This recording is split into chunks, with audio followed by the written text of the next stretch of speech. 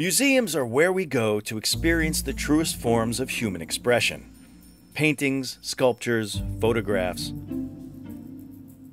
The Petersen Museum does the same thing with automotive culture.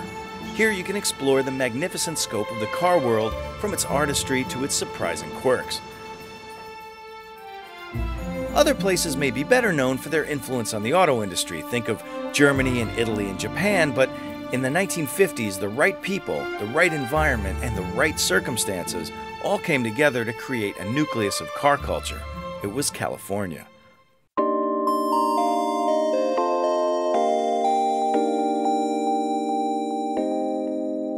California has probably had the most profound influence on the automotive industry that any place could possibly have.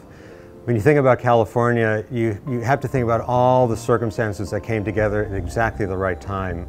And not just the topography, but also the discovery of oil, the Hollywood boom, the real estate boom, all of those things, they combine to make Southern California the place that it is today. Because of Southern California's reliance on the automobile, you had to have automobiles. You know, it was a given. But you didn't have to have bland automobiles, and there's always somebody there who's willing to come in and fill the need.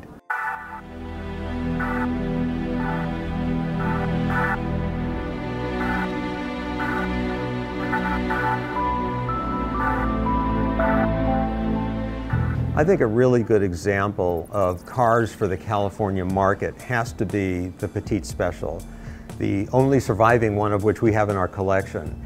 It's very important to the collection for an awful lot of reasons. The most important is how it looks. A fellow by the name of Kennedy took a car that was being made in Detroit called the Princess. And he said, you know, this is a great size of a car, but it's not very flashy. It'll get you around, but it's a little frumpy. So what do we do to make this Southern California? Because keep in mind, in the teens, Southern California already had more cars per capita than just about any place else.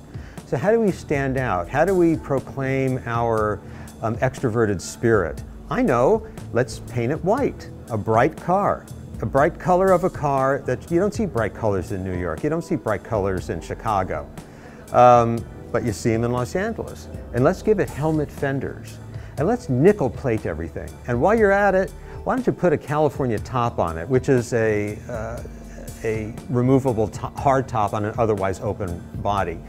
And instead of just doing one or two windows in the top, why don't you put put a dozen vertical bevel glass windows in the back. And let's really make this thing important. Southern California is home to an awful lot of design studios, and indeed the Art Center College of Design, which is arguably the world's leading design school for anybody that wanted to go to learn how to design a car.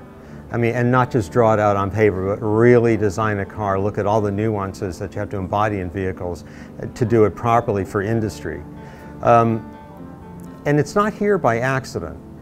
That school is here, and these design studios are here because Southern California inspires people. The sun shines a little differently in Southern California, it seems, than it does other places. There's an energy in Southern California. It's a little warmer, it's a little drier, it's a little more electric here. A very famous professor at Art Center College of Design, Struther McMinn, he was the one that was really responsible for CalTE being here. Because he told them, he said, look you guys, if you want to make a car for California, you have to be in California. You have to live the life, you have to drive the freeways, you have to drive the mountains, you have to see the suburbs, you have to go to the deserts. You have to experience all of these things. Otherwise, you're just not going to get it. You can't pick up a magazine or watch a news report and really absorb what's going on here and absorb the excitement and the thrill. So the kind of people that are going to go west are the kind of people that are by nature adventurous. By nature, they want it better. By nature, they want to improve their circumstances.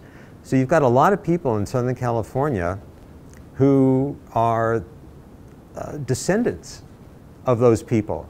And they can't help but have a little of that bred inside them.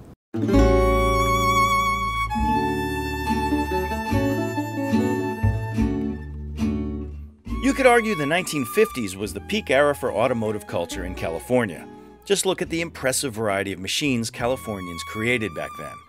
It was a time when hot rodders took on European sports car builders, and sometimes they even won. You know, Old Yeller's a favorite of mine here because it embodies all of the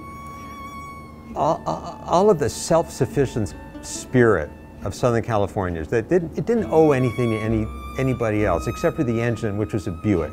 Max Belchowski would build cars that were essentially junkyard dogs, which is how our car got its name, Old Yeller, from the dog in the movie.